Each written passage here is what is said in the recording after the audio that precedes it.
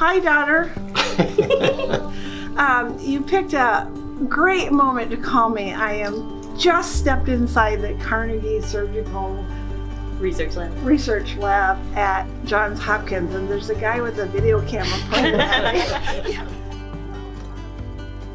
We're at a park walking distance from Johns Hopkins, and I am here because I was surprised in May at an ER visit to find that I have a tumor on my kidney. And tomorrow? It's the actual operation. 7:30, I'm scheduled to have that tumor removed from my kidney.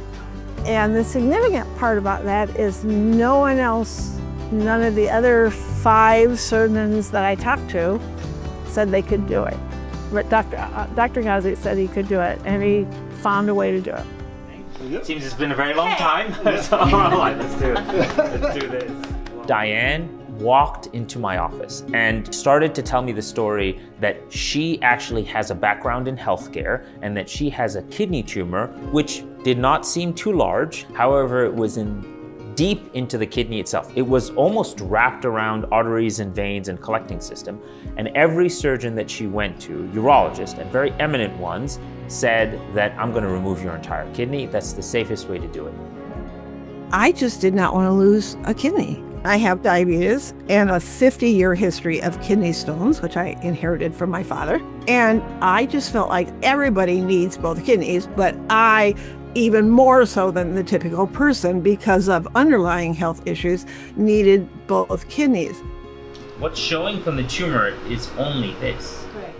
In our lab, we have the capacity to create a hydrogel replica, which is a non-biohazardous substance that looks, feels, and reacts like a true organ. And through this, we can have surgeons rehearse on their patients prior to doing the actual surgery.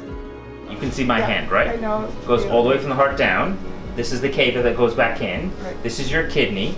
And what we're going to do is we're going to place it anatomically. We wanted to add a patient factor to this. And so we created an immersive virtual reality experience. And we are able to go over the procedure step by step in this virtual environment with a virtual model of their own kidney with the tumor. And that's exactly what we did in this case. Had I not had this technology, I probably would have done what every other surgeon told her. And so it was changing the way we approach the tumor, different techniques and different approaches, and then looking at the model at the end and being able to appreciate how close I was to the tumor in some areas.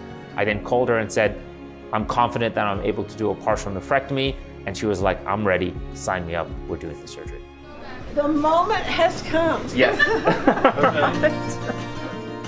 When I went into surgery, and I said this to him later, I did not have one speck of fear or nervousness. I was perfectly calm. I knew because of the hydrogel model and the virtual reality, I was 100% confident. We started the surgery, and not only were we able to successfully complete that partial nephrectomy, which is only remove the tumor, preserve the rest of the kidney, and suture it back up, but we did it faster than what we do a straightforward case.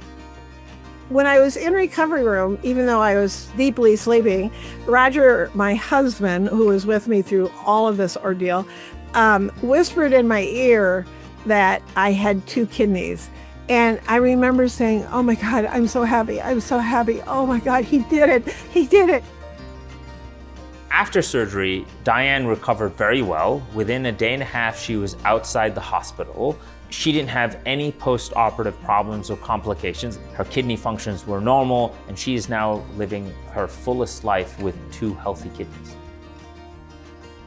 It felt like a new lease on life. You know, I am a passionate person. I have lots of passions.